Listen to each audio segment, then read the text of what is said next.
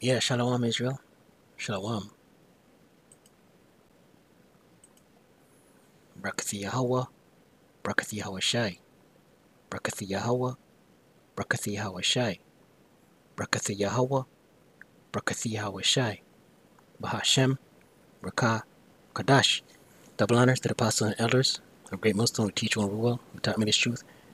Peace and salutation to the Akim, the fellow laborers, the hopeful elect, pushing this truth, a risk of their own lives, to at the four corners of the earth. To the Ak with the listening and learning, Shalom. It's your brother Shema from the Pillars of Benjamin camp here in Toronto with another lesson. And I will get right into it, right? But through the spirit and power of Yahawah, Bahasham Yahawashi, the title of this lesson, FDA grants full approval. FDA, which is an acronym for Federal Food and Drug Administration, grants full approval. And we'll get right into it with the scriptures, through the spirit and power of Yahweh Bahasham Yahawashi. I don't really have nothing written up. I'm just going to run with the spirit, But Revelation 1, verse 3, and it reads, Blessed is he that readeth, and they that hear the words of this prophecy. Right? This prophecy, these scriptures, this knowledge, this wisdom, this understanding. Right? Blessed is he that readeth. Right? These scriptures, man. Right?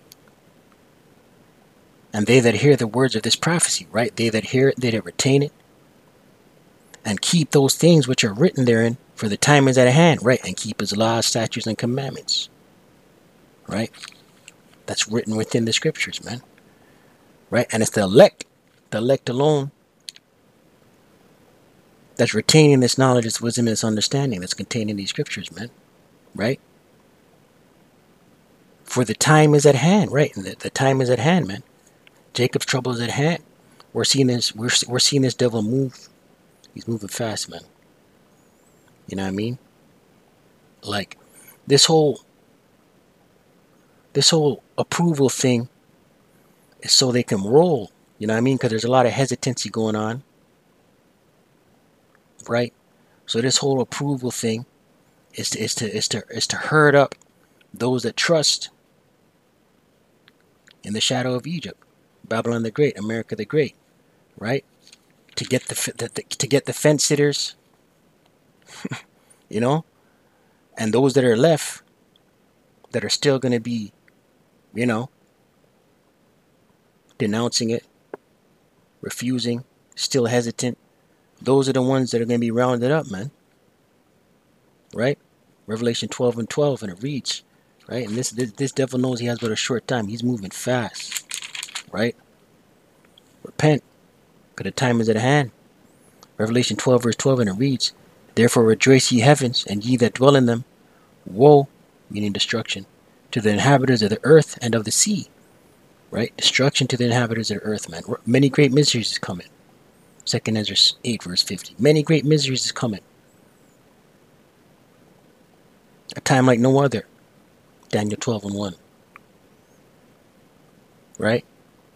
For the devil has come down unto you having great wrath. Right? Great wrath. He has great wrath. Nothing but hatred and wrath. A perpetual hatred. Doesn't it say in right? Against who? You Israelites. Israel being a people before a place. Right? Doesn't it say perpetual hatred? I believe it's Ezekiel 35. You know what I mean?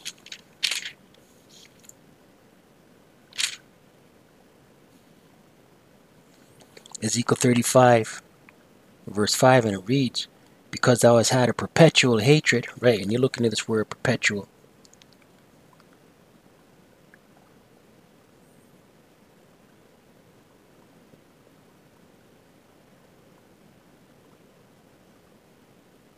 Perpetual.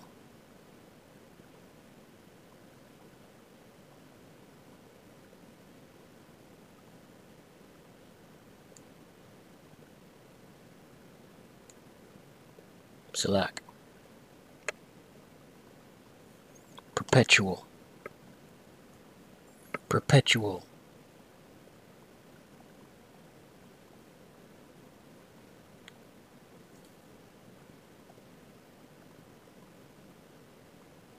Salak.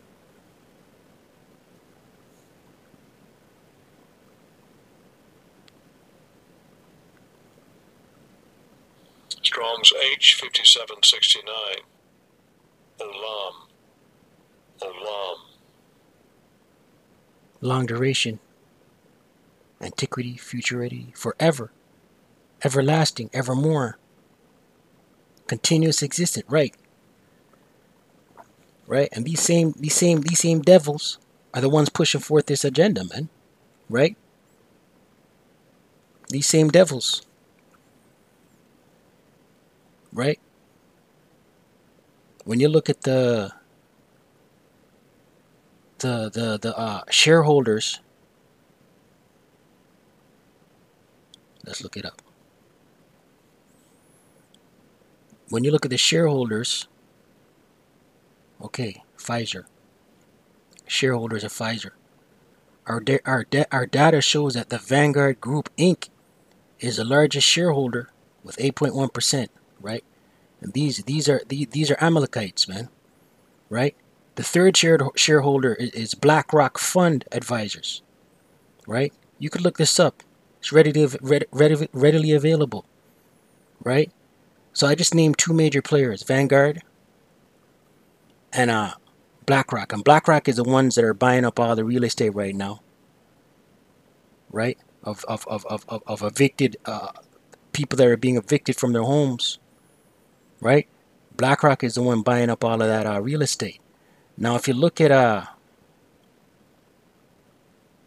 the shareholders for Moderna, I'm just gonna show. I'm just making a point here, showing you that these devils, they're all in bed together, man. Right?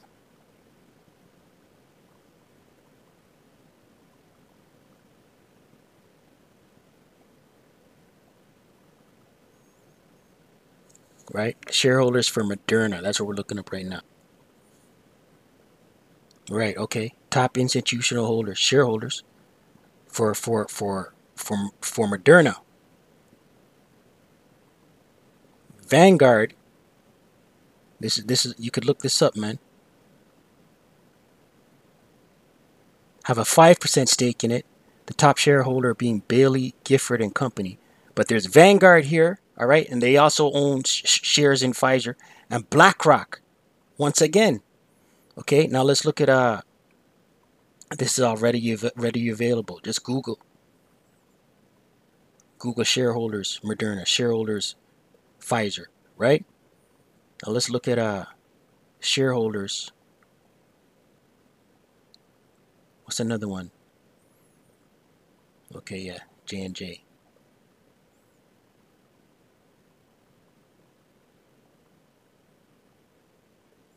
J&J.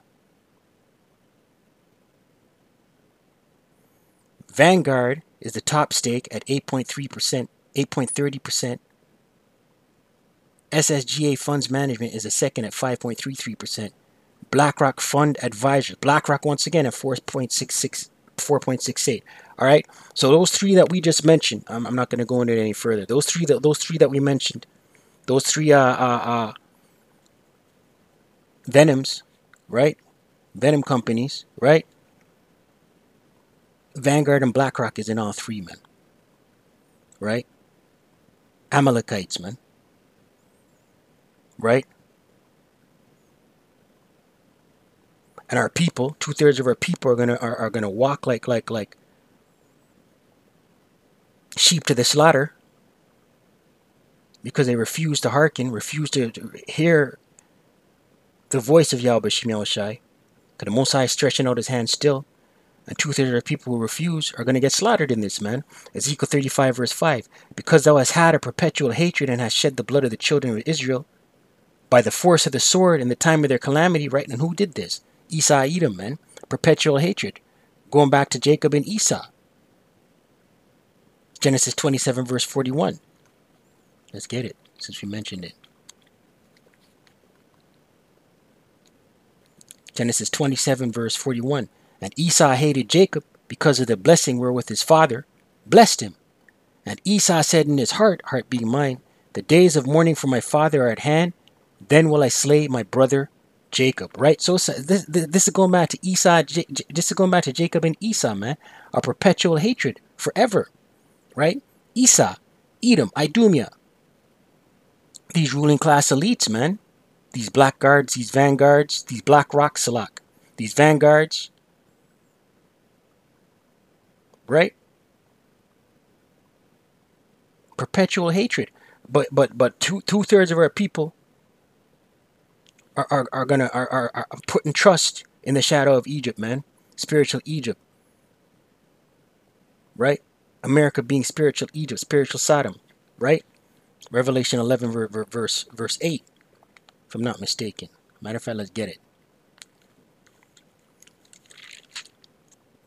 Revelation 11 verse 8, and it reads, and their dead bodies shall lie in the street of the great city. Right? Their dead bodies being spiritually dead Israelites being a people before a place. You so-called indigenous, you so-called Latino, you so-called Negro. Right? Spiritually dead, not knowing who they are. Gentile Israelites, not knowing the law, statutes, and commandments. Not knowing the name of Yahawah, being the Father. Yahawah meaning He exists. And the Son, Yahawashi, being the Son. Yahawashi meaning He delivers, He saves. Right? Not knowing who they are. Going off. Right? Discontinued from thy heritage. Let's get that. And the Most High did this to us. To the children of Israel. Right? But two-thirds are going to stay in that state of sleep and not wake up and be destroyed. Jeremiah 17 verse 4, and it reads, and thou even thyself shalt discontinue. Right? The thou being the children of Israel, Israel being a people before our place, and the thyself being Jeremiah. This is the Most High Yahawashi speaking to Jeremiah via his angels, man. Right? And thou even thyself shalt discontinue from thine heritage that I gave thee. Right? Discontinue from thine heritage. Right? No more keeping the Sabbath. No more honoring the law, statutes, and commandments. No more doing the land Sabbath. No more doing no more keeping the dietary laws. Right? No more keeping the purification laws. Right? No more circumcision. Right? Discontinued from thine heritage. Right? That I gave thee, and I will cause thee to serve thine enemies in the land which thou knowest not. Right? And we're here in America, the great Babylon the Great. Still with a yoke around our neck. It's just no longer a yoke of iron. Right? Still in the land of our captivity. Right? Subject to payments. Right? The book of Barak. Chapter 3, if I'm not mistaken. Right? Right?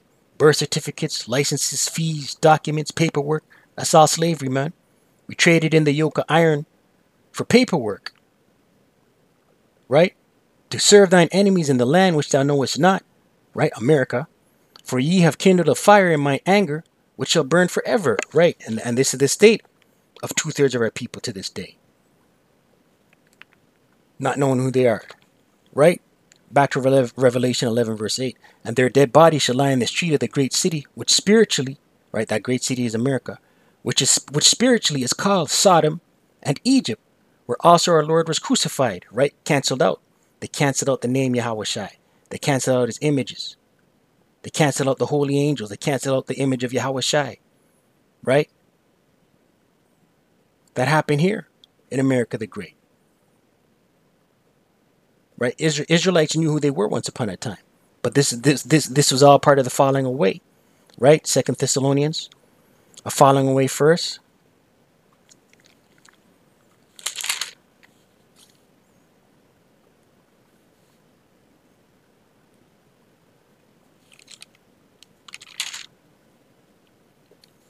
Second Thessalonians chapter 2, verse 3, and it reads, let no man deceive you by any means, for that day shall not come. Right? What day? The day of Yahawashi returning with the holy angels. Except there come a falling away first. Right? Israelites fell away, discontinued from their heritage, stopped knowing who they are. Right? In the ancient world, the Israelites knew who they were, man. When Yahawashi was on the scene, the Israelites knew who they were. Right? Except there come a falling away first, and that man of sin be revealed, that man of sin being Esau, Edom. Right? The son of perdition, right? The son of destruction. America the Great, Babylon the Great will be destroyed by way of thermonuclear intercontinental ballistic missiles in tandem with the laser beams from the chariots, right? But back to the topic, right? 2/3 of our people trusting in the shadow of Egypt. Back to Isaiah 30, right? And this announcement is just to like the spirit is on me to say, you know, it's just to round up the those that are hesitant, you know, finally win them over, right? You're gonna see people start saying, okay, well, I'm gonna take it now because it's approved, right? But you can't trust nothing that this devil says, man. Look at all the big three. The big three of the venoms are owned by the same people, man. The same corporations. Sirach 12 verse 10, and it reads, "Never trust thine enemy." And we know who our enemy is, right? We know who we are, beginning with Esau, Edom, along with these other nations, right? Never trust thine enemy, right? Primarily Esau, Edom, right? The earth is given him over into the hand of the wicked, Job 9 and 24. He's in rulership, right? For like as iron rusted, so is his wickedness, right? Like the same way iron rusts and rust keeps popping up and keeps growing and bubbling, so is his wickedness. His wickedness is going to continue to grow and pop up like rust on metal. Isaiah 30 verse 1. Woe to the rebellious children, saith Yahawah, that take counsel, but not of me, and that cover with a covering, but not of my spirit, that they may add sin to sin. Right. These wicked Israelites, 2/3 of our people, rebellious children, not taking counsel of the Most High Yahawashi. Right? Caught up in sin. Adding sin to sin, that's iniquity. Verse 2. That walk to go down into Egypt, right? Spiritual Egypt, America, and have not asked at my mouth to strengthen themselves in the strength of Pharaoh, and to trust in the shadow of Egypt, right? Trusting in Babylon the Great, trusting in America, right? 2/3 of people are going to trust this announcement, right? Right? Two-thirds of our people are going to trust this venom, man, this Vanessa, right? This is all they needed to see now, an approval, right? Trusting wicked Esau. Verse 3, therefore shall the strength of Pharaoh be your shame, right? The strength of Pharaoh, the strength of America the Great, Babylon the Great, it will be your shame ultimately, man. 2/3 of our people. Unless you repent, right? And when you repent, it doesn't mean, you know, what the harlot houses teach. You know what I mean? It means it means returning back to our true power, the source. Yahawah Bahasham Yahawashi. Right? Observing his laws, statutes, and commandments. Right? Being renewed, putting off that old man, renewing, trying to be as unblemished as possible. Fleeing from sin. Loving not the world. That's part of repentance. Right? And it's the love of the world that's going to cause 2/3 of our people, wicked Israelites, to fold like lawn chairs, man. Walking, going down into the shadow of Egypt. Trusting in the strength of Pharaoh and to trust in the shadow of Egypt. Verse 3, therefore shall the strength of Pharaoh be your shame, and the trust in the shadow of Egypt your confusion. Right? Ultimately will be your shame and your confusion, man. Right? Leading up to the missiles. If you make it that far, right? If something in Jacob's trouble don't take you out first, famine, plague, pestilence, sword, the venom, right? And the venom is a forerunner to Revelation 13 verse 16, the MOTB, man. This is the setup, man. The same template, this same infrastructure, the same blueprint is what they're going to use to roll it out, man. The MOTB. Revelation 13 verse 16 on down. I pray edified. I don't want to stay prayed up, ceasing. Kwame Asharala. Wa abad. Baba.